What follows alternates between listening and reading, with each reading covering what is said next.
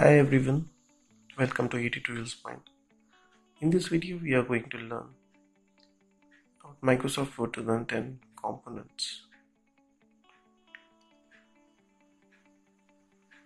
In very easy step it has been explained.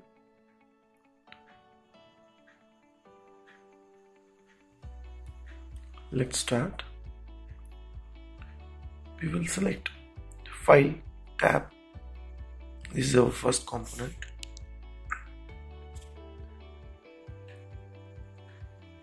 The File tab replaces the Office button from Word 2007. You can click it to check the backstage view.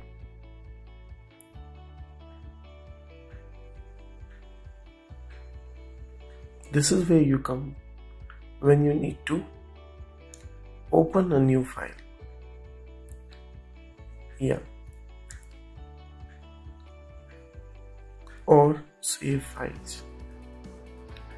Or create a new document. Or print a document. And do other file document related operations. This is all about the File tab. This was our first component. Let's move to the second component. The second component is Quick Access Toolbar. The Quick Access Toolbar just above the File tab. This is a convenient resting place for the most frequently used commands in the world. You can customize this toolbar based on your comfort. Remember, Quick Access Toolbar contains the features which are frequently used.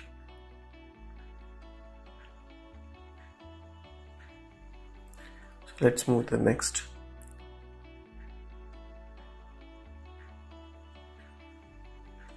Ribbon. Let me drop down.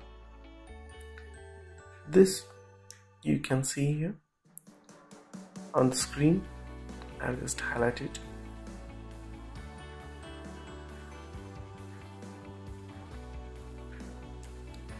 Ribbon contains command organized in three components: tabs, groups, and commands.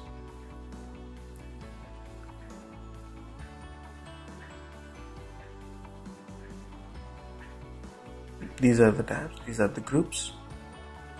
Under the groups, the commands are available.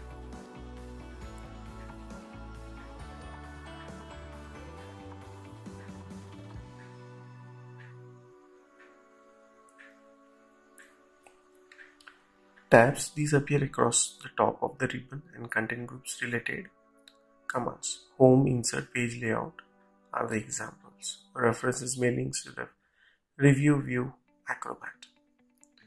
Groups, they organize related commands.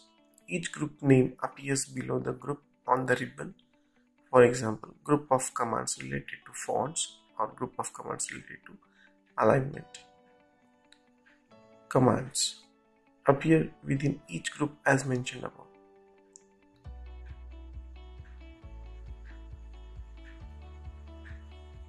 We'll move to the next command. Component, title bar.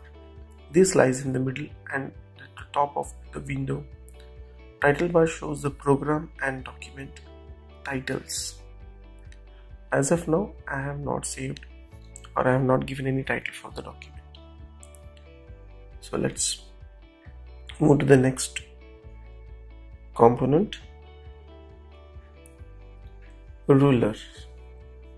Word has two rulers. One is horizontal ruler and a vertical ruler. The horizontal ruler appears just beneath the ribbon and it is used to set margins and tab stops. You can see the tab stops.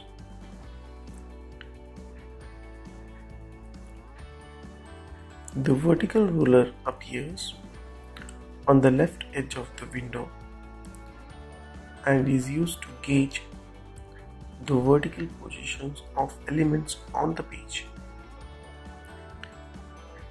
Vertical position of elements on the page. Yes, this is all about the rulers. So we'll move to the next component. Help.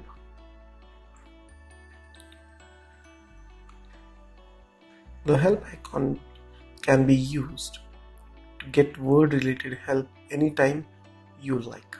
This provides nice tutorial on various subjects related to word. Anytime if you want any help, you can just click on that. Right now I'm not going to show in detail, so we'll move to the next component, that is zoom control. It is also called as zoom slider bar. Zoom controls. The zoom slider bar let you zoom in for a closer look at your text. The zoom control consists of a slider that you can slide left or right to zoom in or out. You can click the plus buttons to increase or decrease the zoom factor. Let's see how it works. First we'll zoom in. You can see on the screen the page is getting zoomed in. I'm just clicking on the plus sign. It depends upon your clicks. How many clicks you will click on the plus sign, that the level it will increase. Now I'm going to decrease it by clicking on the minus sign on the zoom slider.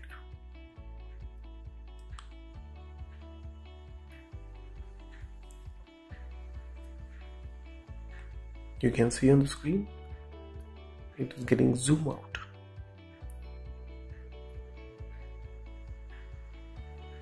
If you have more than 2 to 3 pages, when you zoom out, you will be able to see all the pages easily. But right now I have only one page in my document, so you will be able to see only one page. Yeah, that's all about the zoom slider or zoom control. So we'll move to the next component, that is view buttons. So back to normal now.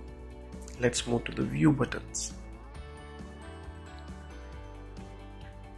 The group of 5 buttons located to the left of the zoom control or zoom slider bar near the bottom of the screen lets you switch through the words various document views. There are 5 views. First is print layout view. Second is full screen reading view, web layout view, outline view, and the draft view.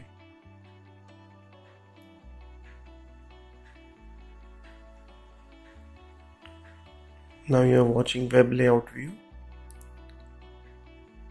Next is outline view, and the last one is draft view. These are the 5 views available in the view buttons. So we'll back to the normal view.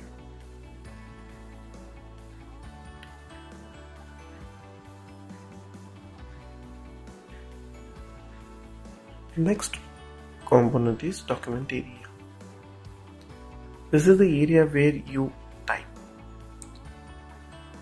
See, we call that blinking line as a cursor. By default, it is available in the working area. It is also called as flashing vertical bar, where we consider it as an insertion point on the document. As you can see, I am typing components of MS Word 2010. You can do a number of settings, use different commands under the groups.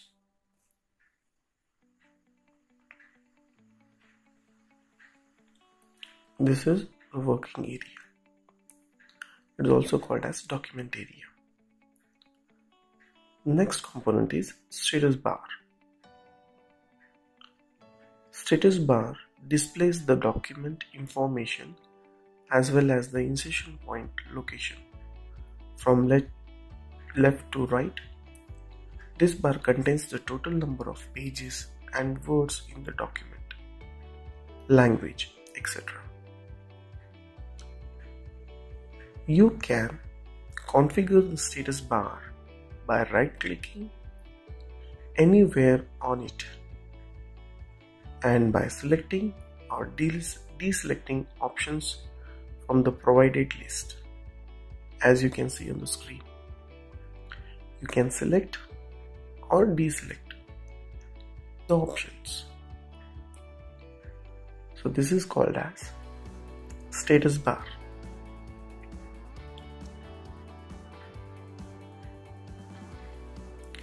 So next is dialog box launcher. This appears as very small arrow in the lower right corner of many groups on the ribbon. Clicking this button opens a dialog box or tasks pane that provides more options about the group.